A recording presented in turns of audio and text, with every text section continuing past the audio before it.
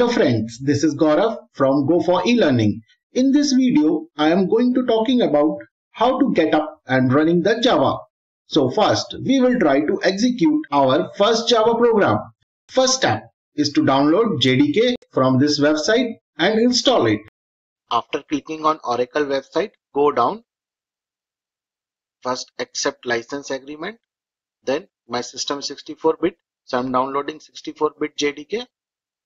So once downloading is finished, install it like this. After installation is complete, set the path of JDK bin directory. If we want to set temporary path of JDK, we need to follow following steps. First, open command prompt, then copy the path of JDK bin directory. After that, write in command prompt set path equal and whatever path you copied, paste it here. For example, set path equals C colon program files Java JDK 1.8.065 bin. So this is my JDK bin directory path. So for better understanding, watch in this video how to set temporary path. Open command prompt, go to the path where my Java code is present. So this is the directory where my Java file is present. If I compile my file, it will give error because we have not set JDK path. So we have to paste JDK path, just enter, set it, and now if we compile it, it will compile. If we want to set permanent path of JDK, we need to following these steps. Go to my computer properties, then advanced tab, environment variable, then in new tab of user variable, write path in the variable name and write path of bin folder variable value, then OK. For better understanding, watch in this video how to set permanent path of JDK. Go to my computer settings, then open advanced system settings, then click on environment variable. Here you have to create new variable, put variable name path, and go to the JDK bin directory.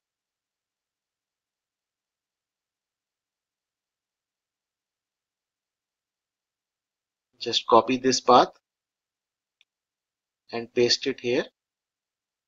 Click OK. So it will set this path permanent. Click OK.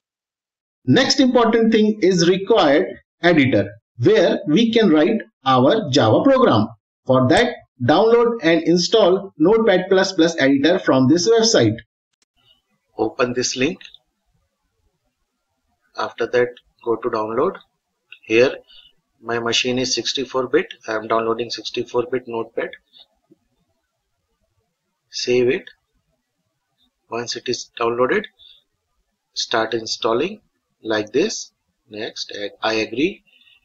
Next, install and finish it. After installation, open Notepad++ editor and start writing your first Java program. And after writing the program, save this file. For example, I am giving name first.java because my class name is also first. After that, to compile, we need to write javac first.java. It will create .class file in same folder. Now I am going to run this by saying Java first. Don't put .java here, just to put Java space and the file name. In my case, it is first. So I am giving Java first. Now output is hello Java here. This shows that Java is installed successfully and it's running. For better understanding, watch in this video. Open Notepad++ editor. Here I am going to write my first Java program. I have already written. Here is a class first and I am going to print hello Java. I am going to save this. Save. If my class name is first, so I am saving file name first and save as Java.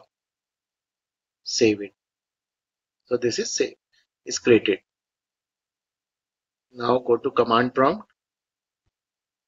Go to this Java file path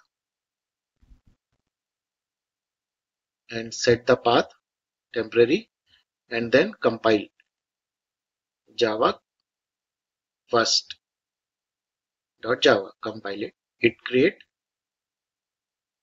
class file here. You can see dot class file. Now after that you can run Java first. It is giving the output hello Java. If you see in the code here, only I am printing hello Java, so which is giving output hello Java. So this is all about the setup and how to run Java program. In my next video, I am going to talk about our first Java program in detail that are useful to have a strong understanding in Java programming language. Thank you.